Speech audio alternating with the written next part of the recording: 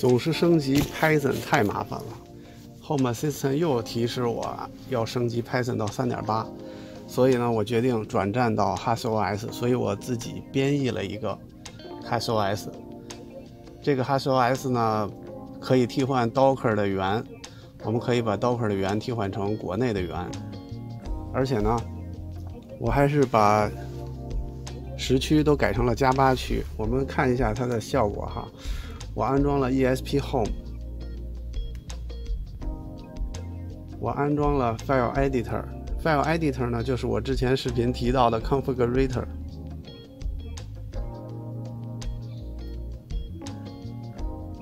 我还安装了 HassOS Home Assistant 的应用商店，然后还有 Node-RED、Terminal、Zigbee to MQTT。HassOS 的优点呢，就是它有一个叫 Supervisor 的管理的程序。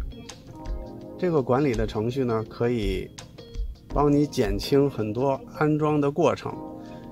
比如说大家以前安装这些，比如说 MQTT 或者是 Node-RED、ESP Home 等等插件的时候会很麻烦。那我们有了 Supervisor 之后呢，就可以在 Supervisor 的 Add-on Store 里边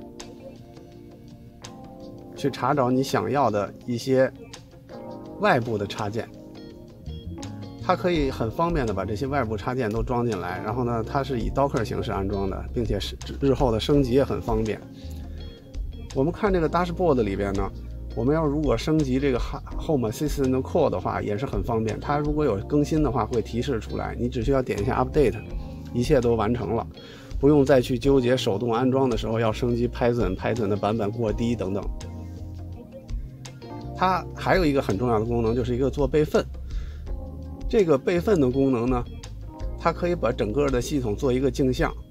我们点击这个 Create， 它就可以生成一个当前系统的镜像。如果你的卡坏了的话呢，你就可以用这个镜像再把你的 HassOS 恢复成你之前的状态，这样省去很多手工配置的时间。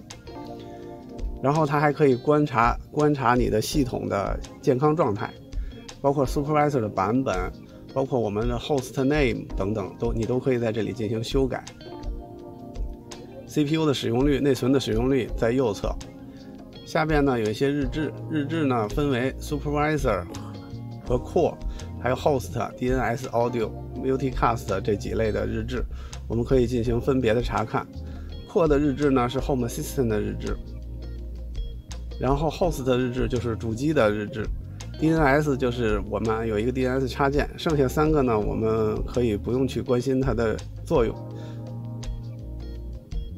这就是我新编译的 HassOS。如果大家喜欢我编译的这个 HassOS 呢，可以到我视频下方的链接去下载。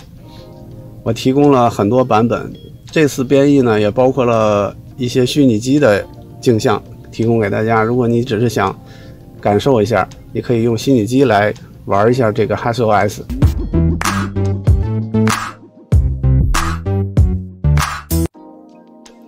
首先，我们打开写卡的软件，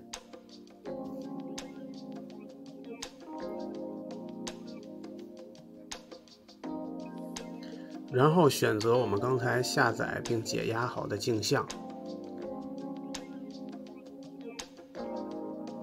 选择好你要刷写的 SD 卡，点击 Flash，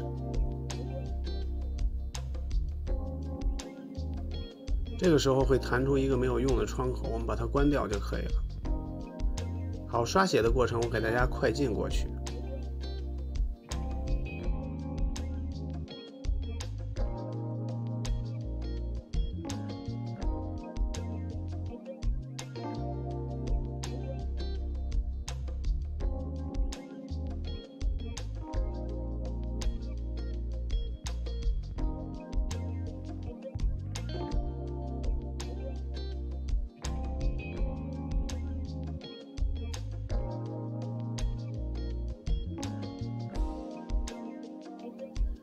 刷写完成，我们把我们的读卡器从电脑上面拔下来，然后再插回你的电脑。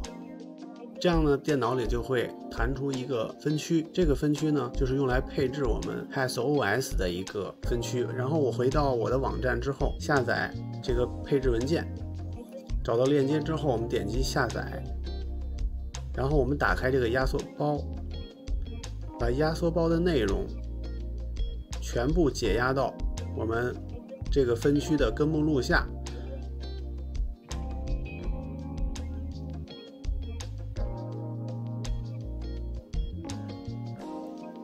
我们打开 config 这个目录看一下，有3个目录在里边，一个 Docker， 一个 Host， 一个 Network。Docker 呢，就是我们用来替换国内的 Docker 镜像源的一个配置文件。如果大家不懂呢，可以不用管它。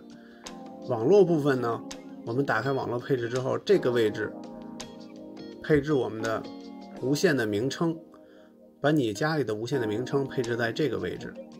然后下面这个位置呢是填写你的无线的密码，然后你把这个文件保存之后，插回到你的树莓派，然后开机，它就会自动连接你们家的 WiFi 了。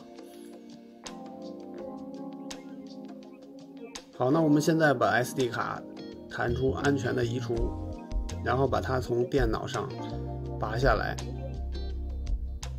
取出 TF 卡，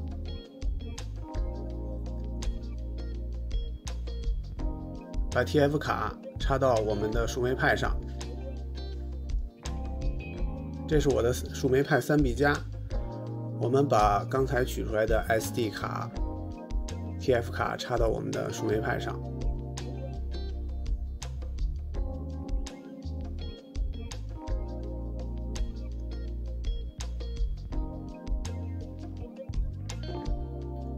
然后我们把供电的线也跟树莓派连接好，让树莓派通电开机。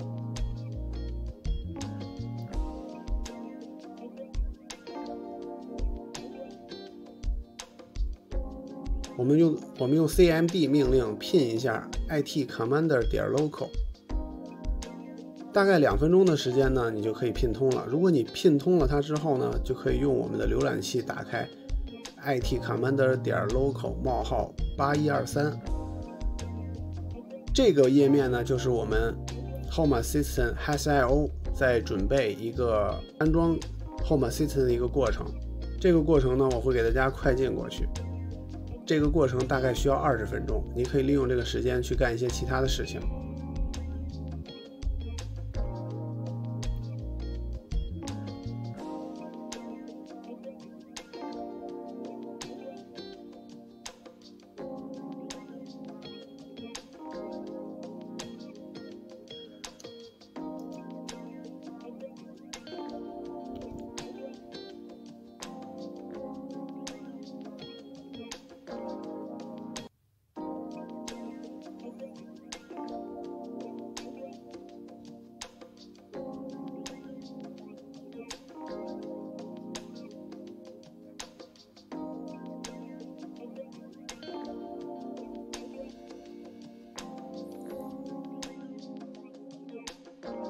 准备完毕之后呢，它就会把这个注册用户的界面还给我们。那么我们呢，现在可以在这个界面上创建一个用户，创建一个初始用户，也就是你的管理员用户。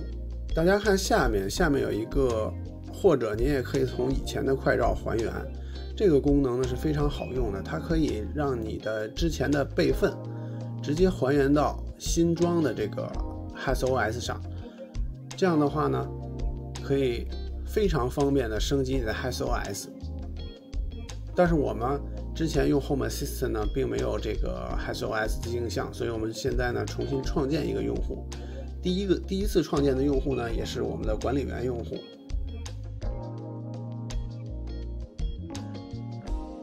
然后我们点击创建用户，点击一下自动检测。自动检测之后，它会把你的家的定位自动定位到一个大概齐的位置，然后时区我们找到上海，我们选择上海，然后下一步，这一步我们可以跳过，直接点完成，然后把登录状态保存起来。这样呢，我们的 HassOS 就安装完毕了。谢谢大家收看，我们下期节目再见。